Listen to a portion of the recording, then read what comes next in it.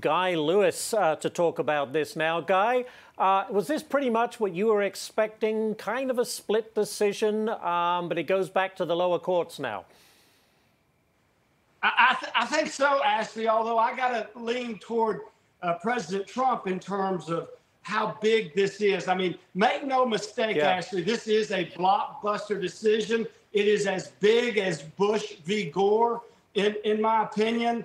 What it does is it sends it back to the lower courts and says, basically, look, we lean toward, we approve of a presumption of immunity if indeed the president is committing official acts. Now, the question, the devil's in the detail, right?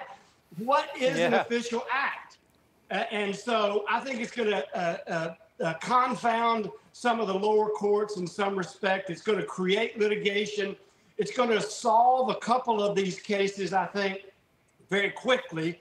The D.C. January 6th case against Trump. And frankly, I think the classified document case is breathing its last breath as well.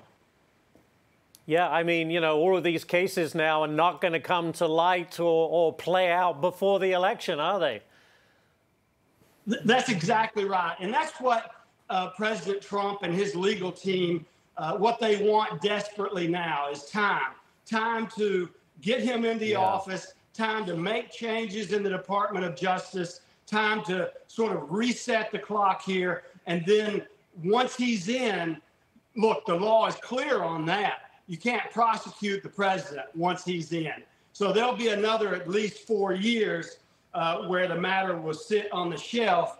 And as a prosecutor, when I was doing it, listen, I never did like to draw these things out. We wanted to hit quickly. We wanted to hit hard.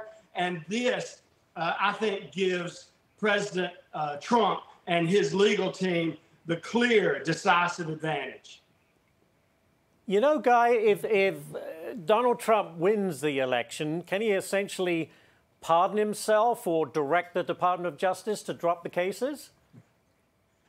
So actually, I think that's a great question. In short, I think the answer to your profound question is yes.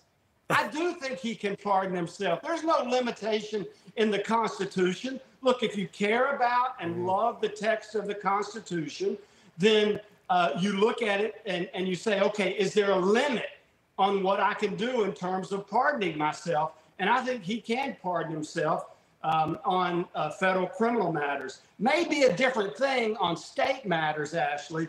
But again, we go back to the question is it official? Was he calling the people down in Georgia to say, look, I care about election integrity and I want this matter investigated and looked at? Or was he trying to commit a crime? I think it's the former, Ashley, and not the latter. It's fascinating stuff. Guy Lewis, you're always so on point. Thank you so much, sir, for joining us this morning with your expertise. We appreciate that.